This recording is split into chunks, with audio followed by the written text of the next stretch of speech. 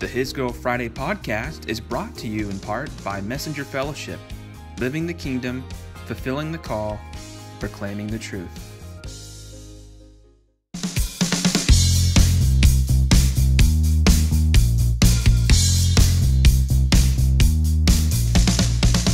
How's it going, everyone? This is Cameron Fry with His Girl Friday coming at you live on a Friday night. It's 5 o'clock, the beginning of Labor Day weekend, and I am stoked about this stretch of prolonged rest. I hope you guys have some fun, exciting plans ahead.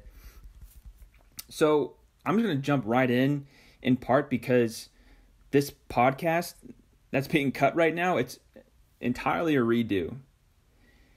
And I'm a doofus at times, and Tuesday I cut a pod, Work is Freedom, Hearts of Flesh Part 2, a post that went up on His Girl Friday back on Tuesday. And I was cutting the audio, and there was this noise in the background, just this clinging noise coming from the air vent, and I just didn't realize it. And yeah, I listened to portions and pieces of the audio as I was stitching clips together, but for the most part, it didn't really hit me till after everything published that, oh boy, I'm going to have to take this down at some point. So yeah, there's a clip. There's an audio file up on SoundCloud and Facebook and YouTube, but those will be replaced shortly. So we're going back to our new series on Hearts of Flesh. We're talking about work is freedom and using the comparison of hearts of flesh to hearts of stone to illustrate how this is to look. We talked about work is worship early in the summer, going back to creation and John, the Word of God, and what God intends for our work, how it looks like as a fragrant offering to Him, being faithful with what He's given us as a way of leading people to Jesus and showing His love. We're taking maybe a 45-degree turn from that. It's not a completely different topic altogether. It's really just chapter 2. If work is worship was chapter 1, this is chapter 2. So it's building, these series build on top of one another, and even within each series, there's a part 1, there's an introductory post, and what I like to do with those introductory posts is lay some core principles down as foundation, some scriptures, a bedrock of scriptures, so that we make the absolute truth known and everything else we talk about, like tonight, the application side of things, that it finds its way back into the Word of God, the absolutes, what can't be changed. So I love discussing theology. It has its place, but if a gospel principle isn't clear, if it's not tangible, or if it's ambiguous, then you have to wonder, is there a better way of talking about it? Are we fully taking it to heart? Are we drilling down as deeply as we need to be? So that's the goal of these posts, and that's why sometimes I'll do a part 2, part 3, because you want to talk about something that is deep in the heart of God, deep in the Word, and then find something that is maybe 30, 40,000 feet up, and you have to bring it down to the surface into what we experience day in and day out as individuals, as those who work, and hopefully those who work into the Lord. And so we have to get real with ourselves. And to do that, we just have to look at what we're encountering at the surface level. So I think we can all agree we live in a complicated world plagued by complicated systems of hurry, systems of merit, reciprocity, self-effort, performance. And within those systems, we're, as mentioned, addicted to the hustle bustle, our ideas of success, high expectations, idolatries, whether we realize them or not, self-fulfillment, gratification, etc. Yeah, we want well, we mean well, we work well, but by day's end, it sure seems like we're plagued by a lot of negatives than positives. Sure seems like there's a lot weighing on our hearts, on us emotionally, and sometimes you just got to pause and ask yourself, why is that? Why is it, for instance, that there are a lot of people who go to bed each night and they think about not the great things that happen to the day, the fact that they have a roof over their head, a bed to sleep in, and friends and family, but they think about that one thing they could have done differently that may have changed the outcome of the day, or maybe just how you feel about the day. Some of us, we think about this in broader terms. If there's one thing that we could correct about ourselves, what would it be? Because these things, they don't exist in vacuums. There's a domino effect, right? That if I was, say, more of an introvert, there would be repercussions, implications. Maybe I'd have more friends. Maybe I'd have more friends who would want to spend time with me, and maybe I wouldn't feel as lonely, etc. I'm giving an example here. So I think a lot of us, we think about those voids, and we want to try and make sense of them, so we kind of can control the script a little bit. We can at least say, you know what, I don't like this about myself, but at least I understand why. We don't really turn to the Lord. We're relying on ourselves. And we take that same posture and attitude into the workforce. And that's why a lot of us, we're discouraged by some of the funk that we experience all the time, whether it's secondhand or something that we contribute to firsthand. But also know at the core of many prevalent issues are hearts of stone, burdened by systems of performance and self-effort. And I know I mentioned other systems, but we're going to focus on performance and self-effort tonight. And this is no more evident than our cultural idolization of individual accomplishment over collective partnership. As a society, we say we value collaboration and teamwork and leadership, but in an I must get this done age, can we honestly say our bottom line is more done than I honestly think that while we have the heart, we have the desire to achieve things, to work as a means of excellence, or to demonstrate the fact that we care about what we do. I think a lot of us were still caught up in progress and status and standing, and we've lost the point of why we work all together. Regardless of where you're at individually or organizationally, again, going back to part one, there's a common thread that we can adhere to, and that is this. By aligning ourselves to God, we can know not only is our salvation secure for those who believe, but our purpose, our destiny, and our future as well. And this has massive implications in the marketplace. For starters, we can know our work and enjoy our work free from those worldly systems, which, left to our own devices, could lead us to a place of offense, of agenda, anxiety, fear. And the reason why is because our idea of success is rooted in affirmation and accomplishment. But when we realize that to God, his idea of success is rooted in worship, completion, fullness, it is finished, that changes the narrative entirely. A lot of us, we worry day in and day out about our voice being heard, or if X project will get done, or sometimes we just want to take everything into our own hands so that we can get things done faster and we can find time to do what we really want to do, to feel good about ourselves. We do that to counter feelings of being trapped, knowing that, got to get that paycheck, or, I need to advance in order to, again, accomplish this goal that I've set for myself. But I can't do that with the current metrics in place. And there's just a lot of different things. Like, we're so burdened by what we can't control. And there's a lot that we're supposed to, in everything, we're supposed to rely on God and surrender to him. So that's my first thing, is dare to rely on God as your higher power in those moments. Put into practice this heart posture that will free you from insecurity and redirect this fear of man and failure to a fear of the Lord. I love what Solomon says in Ecclesiastes 12, verses 11 and 13, the English Standard. The words of the wise are like goods, and like nails firmly fixed are the collected sayings. They are given by one shepherd. The end of the matter, all has been heard. Fear God and keep his commandments, for this is the whole duty of man. Now, a lot of us, we might have forgotten this passage in Ecclesiastes. It's not commonly referenced, but I love what Solomon is saying here. There's a beginning and end to all that we experience. But fearing the Lord, that is wise work at its core. God has given us responsibility, and fear of the Lord is not supposed to be detached from it. Fear of the Lord is the beginning of wisdom, but God is the giver of wisdom. And that's supposed to be reflected in the quality of our work. So excellence, yes, has its place, but we have to know that there is one shepherd, there's one giver, there's one maker, one creator, and we're ultimately doing this for him. Not for anyone else, not for anything else. And we build on that. When we surrender our anxieties and we cast our cares upon the Lord, we create space God can invade. And this is a powerful word that I want you guys to remember. If you don't get anything else out of tonight, I want you guys to get this. And that is we can create space God can invade. And when I say we create, I'm not saying that we control the script. Like, we receive from the Lord, and as we receive from him, As we rely and align to him, that is how space happens, space that God can invade. So now let's look at 2 Peter 3:8-9 in the Message.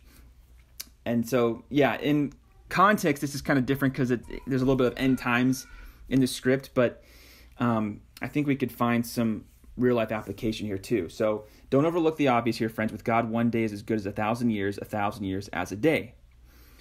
God isn't late with his promise to some measure of lateness. He's giving everyone space and time to change. Now, in context, this is, talking about in the end times, God's going to give everyone a chance to turn to Jesus and give their hearts to him. So there's like the revelation side of this in play here. But there's also the daily aspect where every day when we begin, we could thank God. And that's one of my favorite things to talk about is starting each day with gratitude, because that's one of the first things we could do that would give God space to invade. And there may be things we want to surrender, we want to change, and maybe the surrender is the hard part here. But I think gratitude I know gratitude and thanksgiving is a vehicle to get us there. With God, one day is as good as 1,000 years. 1,000 years is a day. What is time to God? He is outside of time, clearly. But that should encourage us. We're so bound by the clock. We're so bound by our parameters and our limitations and our finiteness. God is always on time, and he's always working for us. And that aspect of God's nature, it's like nothing takes him by surprise, and there's nothing that he does that's a mistake. We may not understand, but it doesn't mean that God is not being faithful behind the scenes. But unfortunately, for many of us, these scriptures, these realities, they fall flat before we recognize them. And, we may pray before each day, we ingest truth of the word, and still we feel plagued by those negatives, that emotional gravity that's just rooted in conflict. And dare to wonder, why is that? So I want to share a story going back to my college days, or rather after I graduated college. I was looking for work, and as I was kind of trying to transition from a student to a workplace worker, I would feel guilty if I had time to kill or margins to clear. I think to myself, I must be doing something wrong if I'm not being productive, or if I'm not on the go all the time. And I just wanted to get things done. I wanted to make a name for myself. I wanted to at least begin the process of being as independent as I possibly could be. And side note, there are two reality filters in life: intimacy and independence. And systems of the world, you could root them all in independence. Whereas we were created for dependence. And so I had this independent mindset. And it really stressed me out. I didn't really make a lot of quality relationships because I didn't really make time. I wasn't making time for those relationships, but you could trace it back even further. I wasn't making time for God. I was trying to take things in my own hands. And then, I would go to church and I had faith, but it was compromised because it was compartmentalized. Wow, put that on a t-shirt, right? Or a mug. So looking back, I realized this burden was self-inflicted because I believed that if I didn't have a mountain to conquer, I was doing something wrong. I was being faithless. But now I know that voids created through surrender is an apex of spiritual maturity. More specifically, to create voids righteously, one must repent and acknowledge God as the provider of opportunity and the way to resolution and the sustenance when either is lacking. So, we all have different margins and capacities. Just look at the parable of the talents. Some of us can, we could tackle a lot of things at once. Some of us, we're more single-focused, and that's okay. We may not be able to get as much done, say, as someone else who has more things to juggle, but since God is the giver, it doesn't matter if we're juggling 2 things, 5 things, 10 things, 20 things, whatever. It's all about experiencing work as freedom, knowing that God entrusts us with what he gives us, and being able to impact our workspace because we've already given space to God within our hearts. So how that looks at the surface, we could view business, ethics, strategies, accountability, communication, motivation, all as fragrant offerings to God. Furthermore, if we accept our future as known and predetermined rather than unknown and self-determined, we can view our work as done since our purpose is already secure. So I know I talked about that in part 1, but I want to come back to it so we could build upon it in application. So it's an idea that may be hard to grasp at first. I'm not saying you approach responsibility with a cavalier attitude. However, I am encouraging you to see aligning to God as a way we daily engage His fullness, His faithfulness, and the belief that what good can be done will be done. It's not about the bottom line or the finish line with God. It's about the finished line. The finished work on the cross, tied to your finished you. The Holy Spirit who's painting you, the finished you, on a canvas. He's not capturing where you're at now. He's capturing the finished you, and that finished you can't get any better. If it helps, consider this. You are a new creation. You're being made a new creation. That's a past and present and future thing. To be made is to have an identity. What you do is not your identity. So what you make and what you earn is not your identity. So what is your identity? It's who you are. God. God made you who you are. The source of identity. He also made work. Why? So people can know Him and discover their purpose. Hence why work isn't your identity, but working unto the Lord is. And there's more. Knowing God is why we work means He's the subject of our work. And our co-workers and our supervisors, they are not the subject. They are the object, like us. We're equal in value, diverse in function. Even the confusing characters out there, those who think success is all about profit, position, and power. God sees the finished them. Not only what they could be, but what they will be. And we can be a part. When we talk about partnering with God in His ministry of reconciliation, we're talking about how He stitched together those two, why we're so passionate about bridging faith and work, sacred and secular. It all goes back to helping people see that God is love and that God loves them and that He has a unique plan and purpose for their lives. So it's not about what they could be. God He's not confined in the realm of the potential, but it's all about what He knows will be an absolute attribute of God that ties to an absolute truth we can know about Him. So in light of this, we can embrace helplessness. We can accept weakness through being dependent on the Lord, embracing dependence, knowing that we're a new creation, all because of God, for God, continually transformed as we receive, not just giving out and putting out, but receiving as we give, or receive in order to give, rather, from glory to glory. 2 Corinthians 3:18. So even when others condescend on weakness, they look down on it. They wish they could.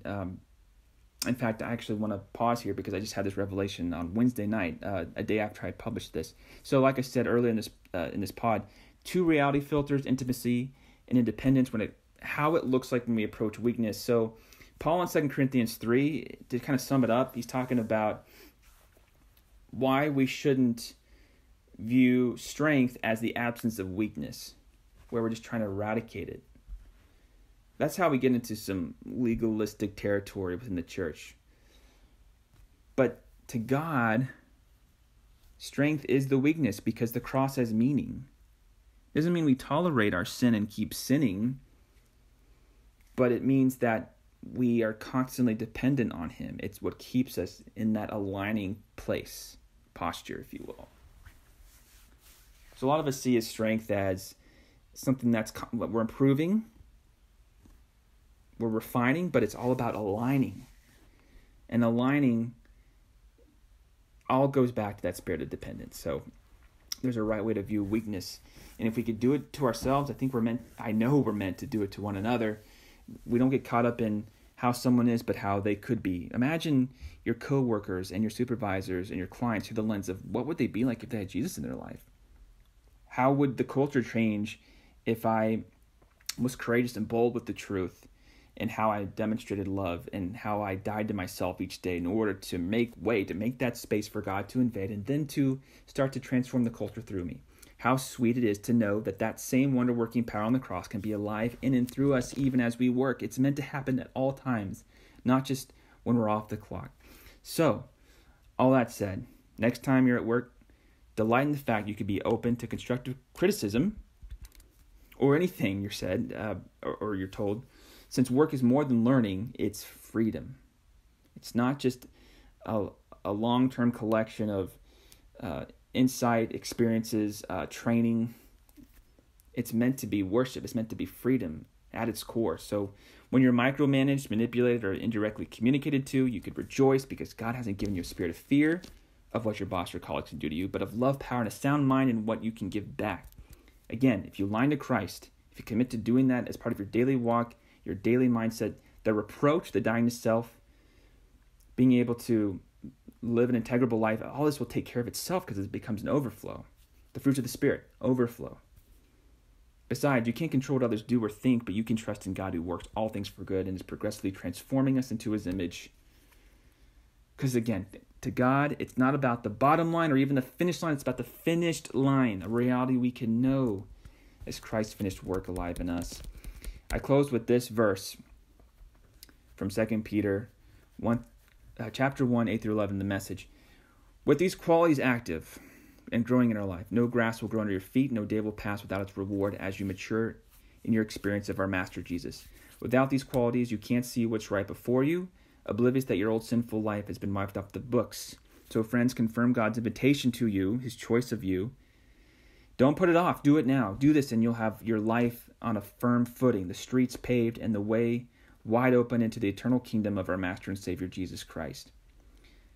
Okay, so I could almost preach from this right now, but I'm going to come back to it next time in part 3. There's something to think about, that Jesus is the reward, that you can mature in your experience of our Lord, but that maturation is not about, again, what we do in our own strength through self-betterment, but maturing through aligning as we align ourselves to that finished product, that finished us.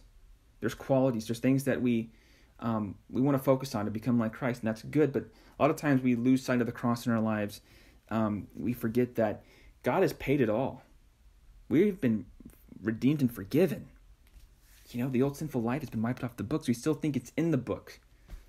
We still think we have to prove ourselves. And then we get distracted from not only inviting others into a loving culture, but God's own invitation for us. There's a choice that he makes of you, and I feel like it's like, well, God doesn't have a choice. He's God, but he has a choice. He has that. That's why we have free will. So, anywho, I could go on, but I don't want to ramble. Thank you guys for listening. If you have any questions on this, anything you want to comment on, feel free to drop us a line. Next time we'll discuss how merging bottom lines with finished lines sets the stage for cultural transformation in our workplaces. But till then, again, be refreshed, enjoy the holiday weekend, and I'll try and get another post up here in a couple weeks. As I always say, I'll catch you on the fry. Peace.